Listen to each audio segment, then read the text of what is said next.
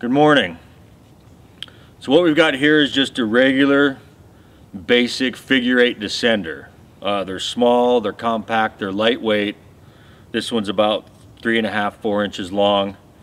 The rope installs in this figure eight just like it does a rescue eight or a Q side eight with ears. We'll do a demonstration on how to rappel this particular eight and perform a soft lock.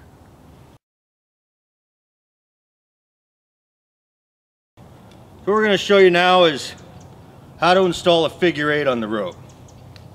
This is just a simple eight. It's got no hyper horns, no rescue ears. But that doesn't matter because all of the figure eights, whether it's one with rescue ears or the hyper horns on it, the installation is going to be the same. Take a bite of rope, put it through the large eye, bring it down, and you're creating a girth hitch. Take your carabiner.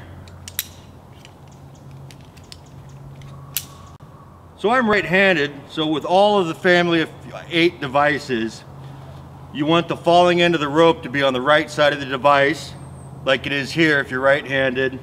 If you were left-handed, you'd have it installed so this was on the left-hand side of the device.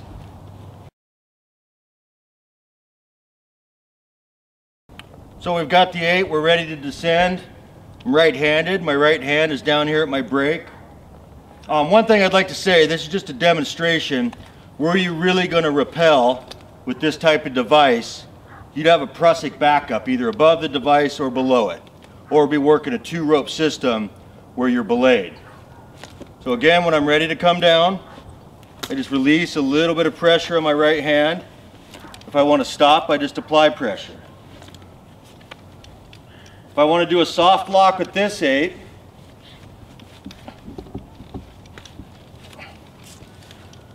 maybe not, there we go. Now I've got what we call a soft lock. If you look, it'll creep on me still, that's why it's a soft lock. I want to make a hard lock, pass a bite of rope through the device, 2 1/2 inches above. Now I can do whatever it is I need to do hands-free. When I'm ready to come down,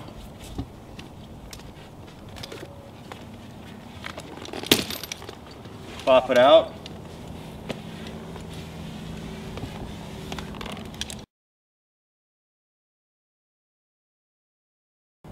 What I want to do is show you the proper way to install a rappel system, particularly with your figure of 8 family.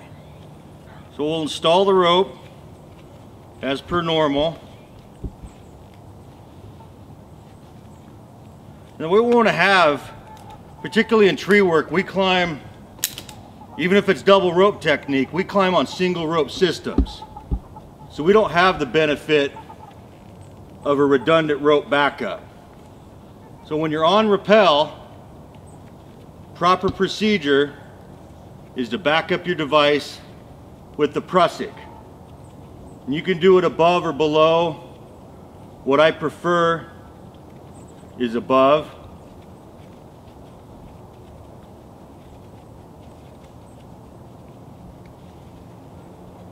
So now